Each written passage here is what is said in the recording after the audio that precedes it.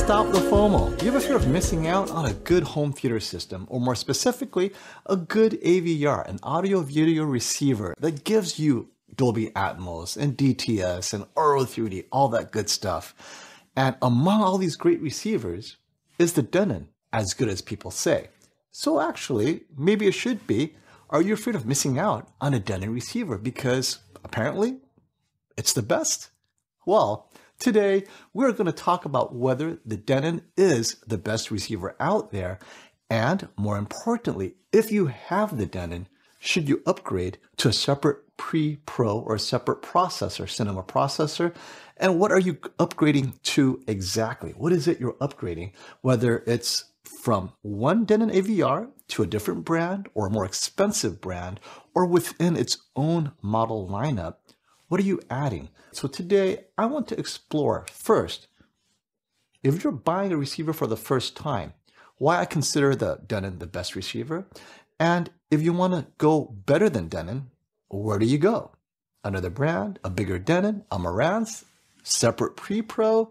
So this has all been brought about actually by my interview with Amir of Audio Science Review. So I've taken a snippet from that interview, the most relevant part, discussing why the Denon is so awesome, but it's only a small part of your decision making, because if you watch my channel, what does I always say?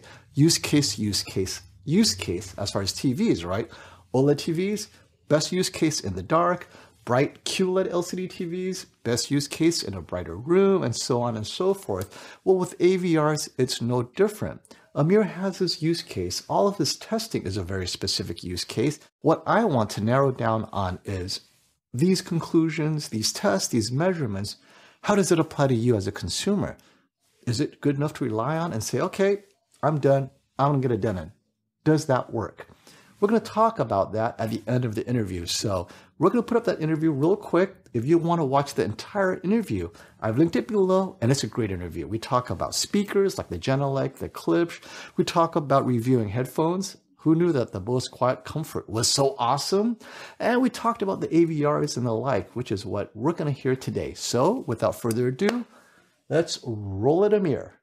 Okay, if you were to choose the best Pre-Pro for yourself, what would it be? And you said, I get a Denon and get an XLR converter and use that as a Pre-Pro. I mean, can you elaborate? Because I don't think a lot of people believes that, right? Yeah, I mean, the measured performance of their DACs coming out of those preamp outputs is better than processors. And so the only thing you get on a processor is an XLR connection. And if you don't have an XLR amp, or you don't need it because you don't have ground loops, then I see no reason to get a Pre-Pro. And the Pre-Pros are not cheaper than an AVR. They took out the amps, put XLR, and they charge you more.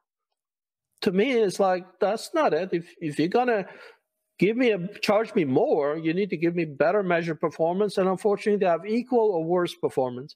So right now, personally, I haven't upgraded my own processor.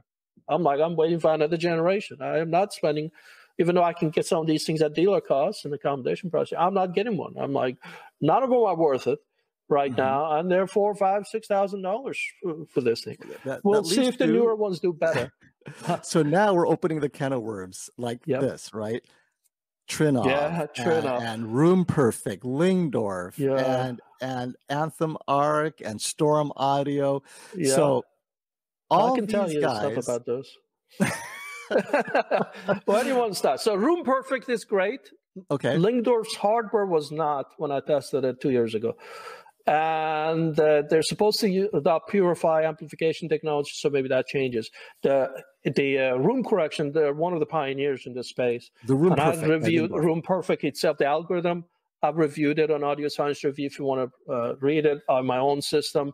Beautiful sounds. So their equalization is great.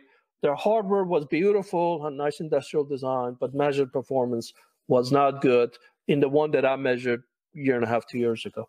Okay. What was the rest of that comedy? Trinnov. I've come so close to getting units to test, but it doesn't happen. I think the company contacted me. Well, we don't have any to send out. Maybe in the future we will.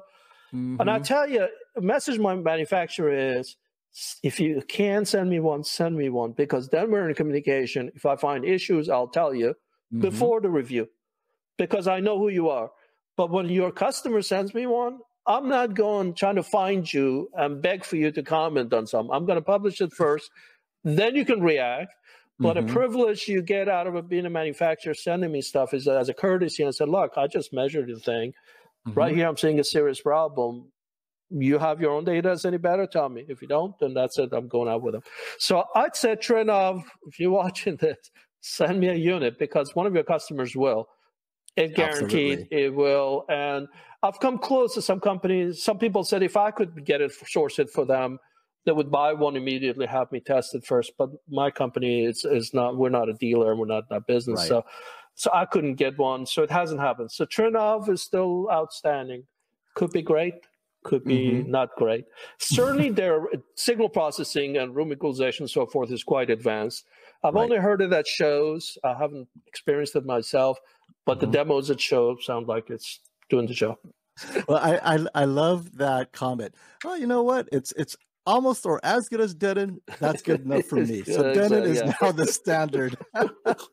Congratulations, Denon. It is. And funny thing about them, their Marantz line is terrible. They take that beautiful. Yeah. Marantz is one step supposedly above Denon. And so when you say they're terrible, what is it they're missing? What's wrong with Marantz? They take that identical platform now. I mean, they used to be separate companies, but now they're the same company. So they take that identical platform. First, they butcher the nice, beautiful display and make it this little round porthole where you can't see nothing. Right. I'm like, what is it, a ship or something? It's not, I don't like porthole. But anyway, so usability is not as good. But the bigger thing is that they put these discrete buffers in there, these HDAM modules, and they add noise and distortion in the process for no good reason. I mean, I ask them, why did you do that? It measures worse. Yeah, it measures worse. Well, our people think it sounds better. I'm like, oh, is it a blind test, a control test? No, because I can guarantee you, when you just added noise and distortion, I don't see how that.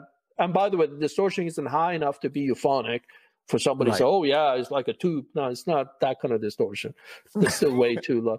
So basically paying more, getting less in usability, and getting less performance. I mean, I just don't see the reason to get. Once again, thank you, Amir. Wonderful interview. If you are interested in watching more of his interviews, he has a YouTube channel now. Please subscribe. And of course, we've also linked his website, Audio Science Review, below. All right, what are we to conclude from all of this? First and foremost, I like to use his test, his measurements as a heuristic for decision making, right? A shortcut into the quality and the competency of the engineering team, of the design team, of the receiver's manufacturer, in this case, Denon. When an electronics company is able to get the little things right, the signal to noise, the signal quality, just the little things, that means they get the big things right. And more likely than not, they get more of it right than the company that gets the basics wrong. It's just like buying a car. If you get a car where the paint job is bad and the panels are off and the gaps are wide, well, what does it say about the rest of the car, right? Where the things that you cannot see. So to me, this is the case. When you have so many receivers to choose from and you're confused about which one to choose and you know nothing of receivers, let's say, if you choose the one where they engineer the little things right, it's almost safe to say that the big things, they'll get right. If you choose a receiver where the little things they get wrong, well, who knows? Maybe it's a crapshoot about the big things. And that is why, on that alone, that quality alone, I've selected the Denon. Hey, this is a great receiver, because more likely than not, if you know nothing of receivers, this will do the job. But let's be more specific. Let's say you do know what your use case is, and let's compare to receivers, right? I think the best way to do that is we will use the highest ranked receiver on Amir's website, which is the Denon AVRs We'll compare it against the Yamaha that's twice as much right there. And what you can see is, oh, look, the Yamaha, points, scores, it's a little bit higher. Does that mean it's a better receiver? Not necessarily. Dive into the specs and you will see that where the Yamaha beats the Denon is in more multi-zones, more room support, slightly more powerful amplifier. But where it majorly loses, we're talking far behind, video processing and audio processing modes, the two most important parts of a receiver, it falls way behind. So what does that mean? It means that Yamaha invested a lot of money in amplifier power and maybe supporting multi-zone rooms or multi-zones. That's not easy. But if you only have one room, paying more for the Yamaha gets you absolutely nothing more. But you don't realize that, right? Because you're thinking, oh, it's more expensive, it must be better. If you have multi-zones that needs to be supported, absolutely, it's better. But if all you need is good cinema in one room, you've just added features that you didn't need, right? And more importantly, the Yamaha is missing some features that, well, in a cinema home theater environment, it actually ends up being important. And that's what I'm talking about is know your use case before you upgrade. So we already got, if you didn't buy anything yet and you're just buying blind, Denon is safe. But let's say you have a Denon and you're ready to upgrade. Is it worth upgrading from a receiver to a separate Pre-Pro? What are you upgrading? And this is very controversial, the answer to this question. Well, you've seen Amir's answer, right? His answer is, no, I wouldn't upgrade. I'd stick with the Denon and then just use external amps and I'm done, right? But that's his use case. Your use case may be different. What is a use case that justifies paying more for a monolith HTP1? That's $4,000. Or a Lingdorf, right? MP60, that's over 10,000, like 14, 15,000. A Trinnov, 18,000 to 38,000. A Storm Audio, over 20,000. I mean, we have these Pre-Pros that are expensive. Why upgrade? What are they needing? What feature that's in these Pre-Pros that's not in the best Denons? And the answer is quite simple. It's just more support for more channels in the way you want it. For example, independently calibrated subwoofers. That's hard. And the Denon doesn't do that very well. As a matter of fact, it doesn't do it at all. But if you want support to independently calibrate 2, 3, 4 subwoofers, you may have to look at separates. Or let's say you want to visualize Atmos, object spatial orientation of the sounds.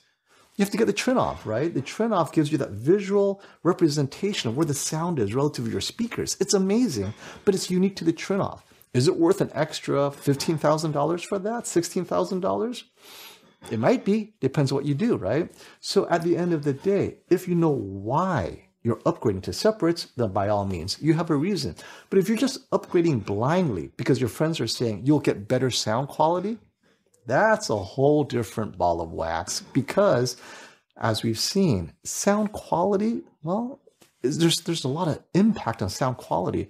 If your room has bad acoustics and you don't use any room treatment, upgrading is pointless. Treat your room first. Or your subwoofers are placed bad, upgrading doesn't help because their room correction does not fix bad subwoofer placement, right? So it's very complicated when you upgrade. Know why you're upgrading. So before we wrap up in the final analysis, if you enjoy this content, don't forget to subscribe. And after this video, there's more here, here, here, and here. In conclusion, if you're new to home theater and you want a receiver that just works because you need Atmos, Denon is my choice. If you have a Denon and you're wondering if you should upgrade, well, if you're wondering, then you do not need to upgrade. And if you know why you're upgrading, well, that's the only time you will upgrade. Until next time, stop the FOMO.